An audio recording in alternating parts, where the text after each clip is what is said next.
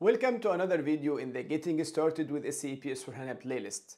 Now we have already downloaded and installed SAP GUI and SAP Fiori on Windows and Mac, and we already have access to an SAP server. The next step is to learn how to change the critical user settings. These critical settings include the number format, the date format, the time zone, and so on.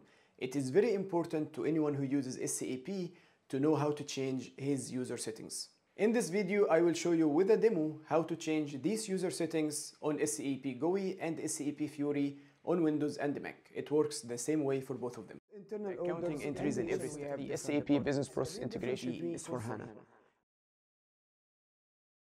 Here I have SAP GUI, and to open the user settings, you can go to the menu System, User Profile, and then User Data. This will allow us to edit the user settings for the user that we have logged in with. So this is my user ID, and then if I go here to defaults, here we have the different critical settings. The reason I say these are critical settings is because this can actually change the way you use SAP. So for example, the number format is very important. If you do data migration, or if you upload data from Excel, or if you are copying data from Excel to SAP, you have to be very careful that your number format in SAP matches what you have in Excel, or you do some conversion in the middle, but you need to be aware what is the number format that you have for this user ID. And you can change it as you want. So for example, the one I always use is a comma separator for thousands and dot for decimals, but you can change it as you want. And then we have also the date format, which is also very important when doing data migration or when copying data from Excel, because in Excel maybe you are using a different format. So some people actually use month/day/year. The one that I always use and that we always use in Egypt, Saudi Arabia, and this part of the world is day.month.year. But I have seen that this is different based on the regions. So some people have the habit to work with a different format. It all depends on your preference. So feel free to change it as you want, but you need to be aware of the date format in your system. So the one I use is always dd.mm.yyyy. And then we have the time format. So either you use a 24-hour format or you use a 12-hour format and so on. And here we have the time zone, which is also very important.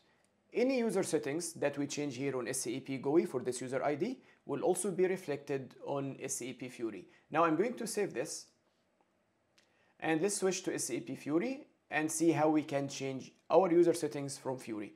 So this is SAP Fiori, and I'm already logged in with the same user ID. So I can click here on the account image, and from here go to settings, and then go to the page language and region.